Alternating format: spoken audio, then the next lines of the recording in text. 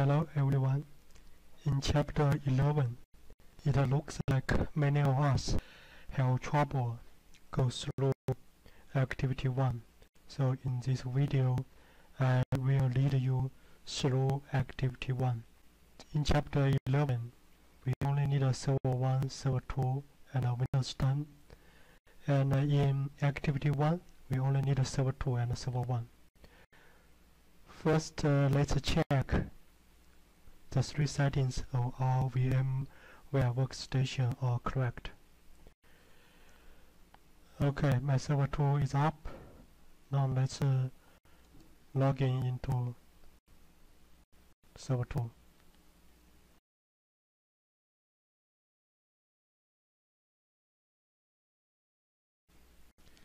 In this class, server 2 is a minimal GUI.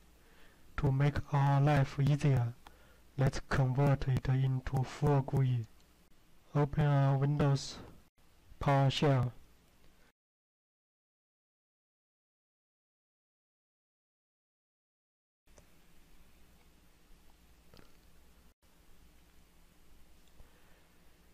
You see my features are already installed, and no restart is needed. If your server 2 is minimal GUI, it will install the GUI features and restart. Now let's generate a new security ID for our server 2.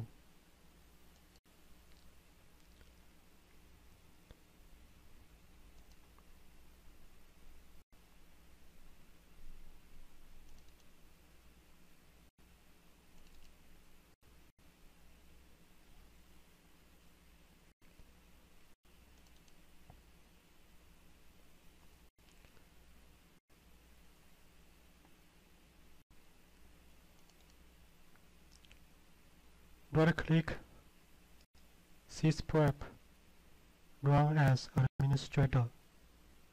Here, check Generalize. Click OK. It will take some time to generate a system ID for you.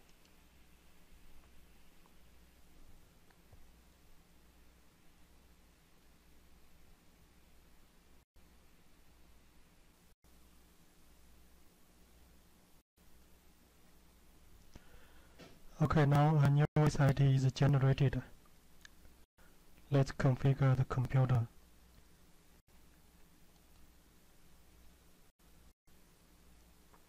Skip the product key. Accept the license.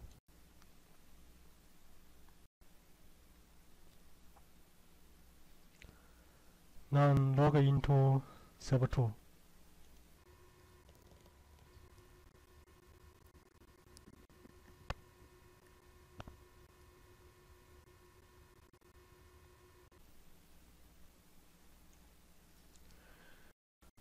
We need to reconfigure the computer name and IP settings for server 2. Double-click local server. Here you see the computer name. We need to change it to server 2. And also the IPv4 address we need to set as static. Click.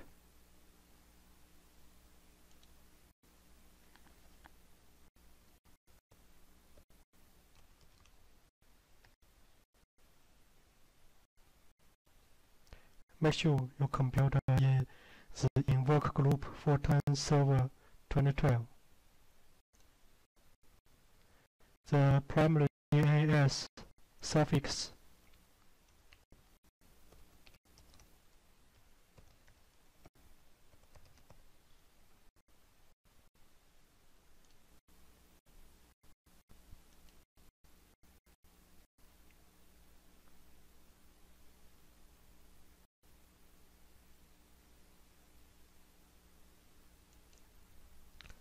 click OK, click Close. Click Restart Later.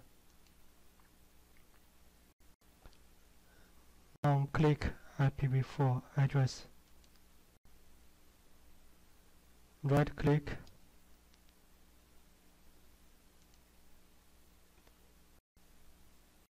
choose Internet Protocol version 4, click Properties.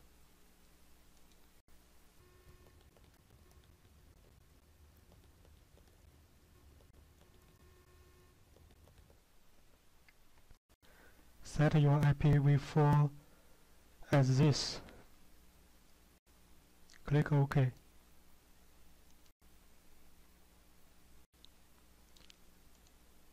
Now let's restart server 2.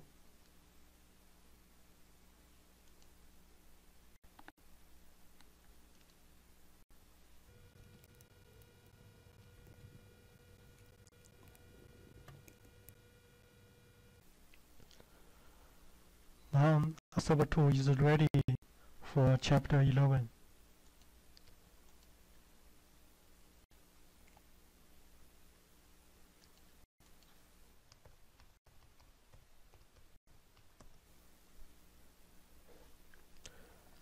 Open your textbook, page 496, activity 11-1, installing and authorizing a DHCP server. I will lead you through all these steps. Click Tools, open Windows PowerShell.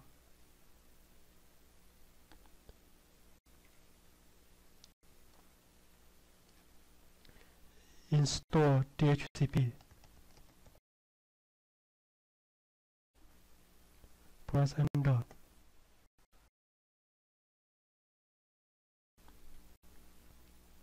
Close this Windows PowerShell. Go through 3, 4, and 5, 6.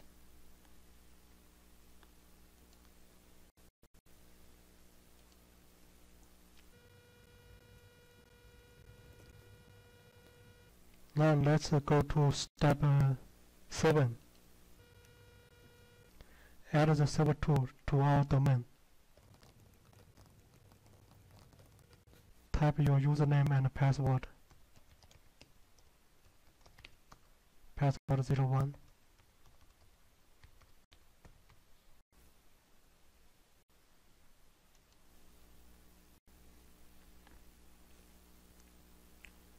Restart server 2.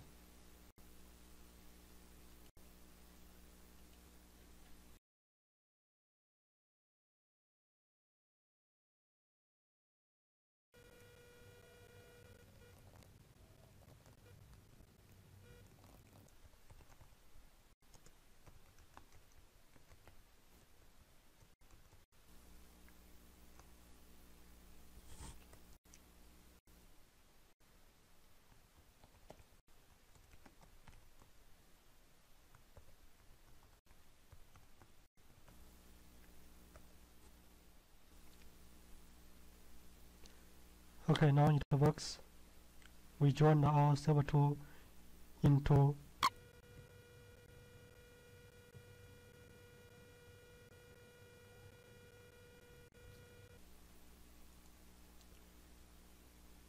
log on to the domain.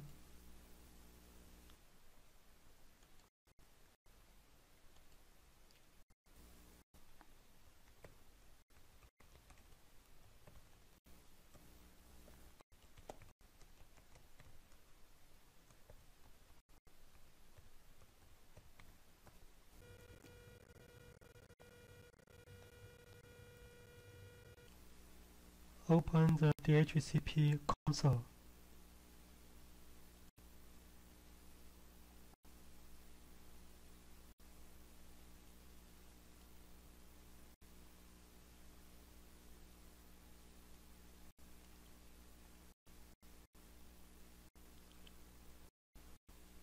Here you see IPv4 and IPv6 are green checked, which means they are authorized.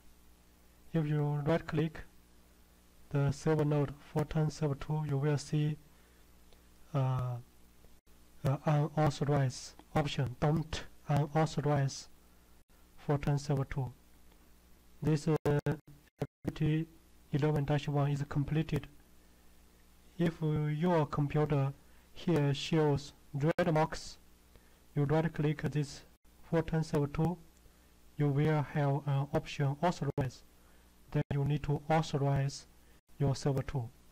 For example, mine, I can unauthorize.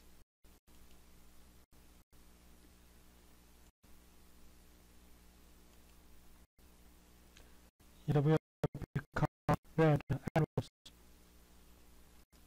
You can authorize again. Refresh.